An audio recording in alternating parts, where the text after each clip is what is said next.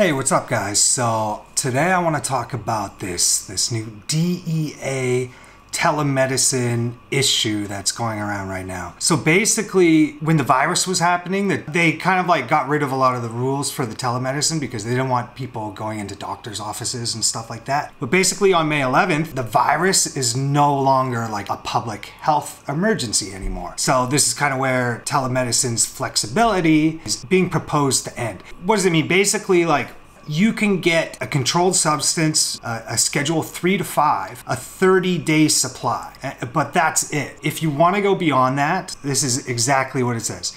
So under the proposed rules, practitioners may prescribe more than a 30-day supply of any controlled substance, schedule 3 to 5, if the prescribing practitioner engages in communication with another DEA registered practitioner who is in the physical presence of the patient, so they have to be in the physical presence, or the prescribing practitioner receives a qualifying telemedicine referral from another DEA registered practitioner. What's the qualified telemedicine referral? It's essentially like if the referring provider has conducted at least one in-person medical evaluation of the patient, or the referring provider communicates the results of the evaluation to the prescribing practitioner.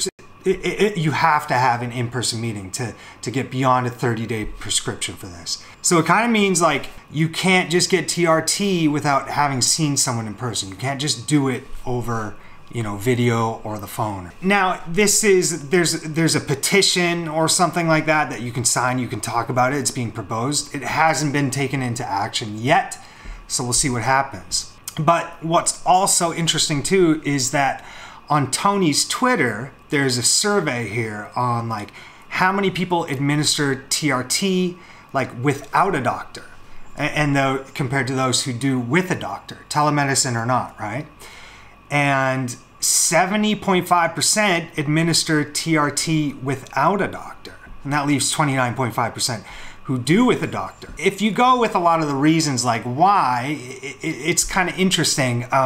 A lot of people say like it's really hard to get TRT prescribed, like especially when you go to see a doctor. I think that's the benefit of having like a telemedicine clinic, is like they want to prescribe it to you. Like even if your testosterone is probably normal, they'll give it to you, right? I mean, they're still going to test you and stuff like that, but still, like, you know, a lot of the comments, and especially in Canada, I don't know about America's as much, but like it's really hard to get TRTs prescribed. What's also interesting though is like, are doctors the best for TRT? I mean, you know, you think like, oh, they're doctors, like it's going to be safe through a doctor. But like, if you look at like the FDA approved like protocol for testosterone, specifically testosterone enanthate, and I'll show you the source, 50 to 400 milligrams every 2 to 4 weeks. Okay, let's look at this other chart. When you take testosterone enanthate, like the peak levels start to fall at 3.5 days, and it goes back to baseline at 14 days.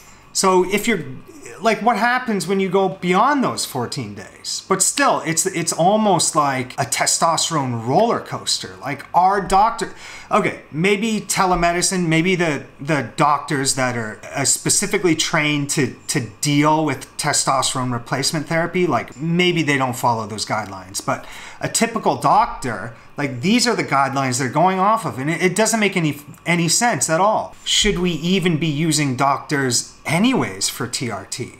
I mean, okay, I think if you're clueless, you don't know anything about it.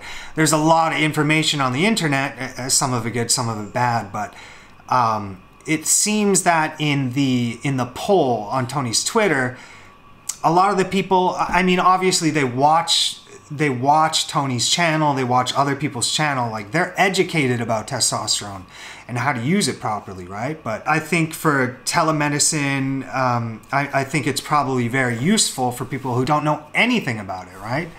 Most of the guys I talk to, most of the people I know, most of them take like testosterone enanthate twice a week, you know, sometimes 3 times a week. Ideally, it's 3.5 days, not every 2 to 4 weeks, which is ridiculous. I mean, even more ideal than that would be testosterone cypionate, subcutaneous injection every day. So a small dose of that. The oil of cypionate, it's not as thick, so it's a lot easier to do as a sub-Q injection. That gives you like the most stable, consistent levels. I mean, beyond that, even more ideal, there's actually a nasal gel that you can use, which is, it's kind of interesting because like, according to the research on it, it actually doesn't shut you down because kind of like replicates your natural cycles. I haven't looked into it too much, but it's very interesting. But regardless, there's a lot to TRT. It's a very interesting subject. I do want to do more research on it because I don't think it's not quite as simple as just like getting the most stable levels of testosterone. There's more to it at play, especially if you're going to take it like really long term.